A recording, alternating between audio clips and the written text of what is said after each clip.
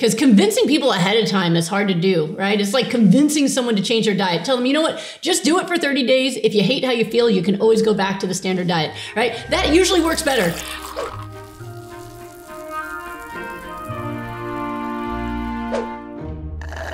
So how can GPs reassure patients who are worried that they will not get enough protein on your protocol? One thing you can do is just search my YouTube for protein, and I have very emphatic emotional responses to this. But the easiest way to prove it to them is show them the blood levels of plant-based people and look at their albumin and protein levels. I mean, most people who do my protocol, their albumin and protein levels actually go up, especially when they have kidney problems, not down.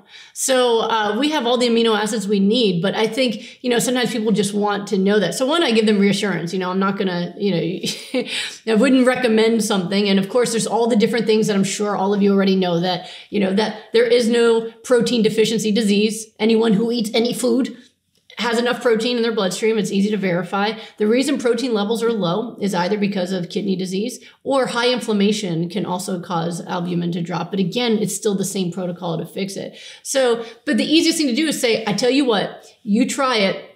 I will test your protein levels monthly. And if they go down, we'll discuss it. But if they go up, you'll be reassured. I mean, I've never said that before, but I kind of think maybe that's the answer, because convincing people ahead of time is hard to do, right? It's like convincing someone to change their diet. Tell them, you know what, just do it for 30 days. If you hate how you feel, you can always go back to the standard diet, right? That usually works better, right? Like, I will stop harassing you if you just try it for 30 days. Deal, shake on it, go, right? So, okay, try it. And if you're feeling great, wonderful. And we'll test your protein levels just to prove it to you. But I can tell you as a physician, not something to worry about. Your protein levels will be fine.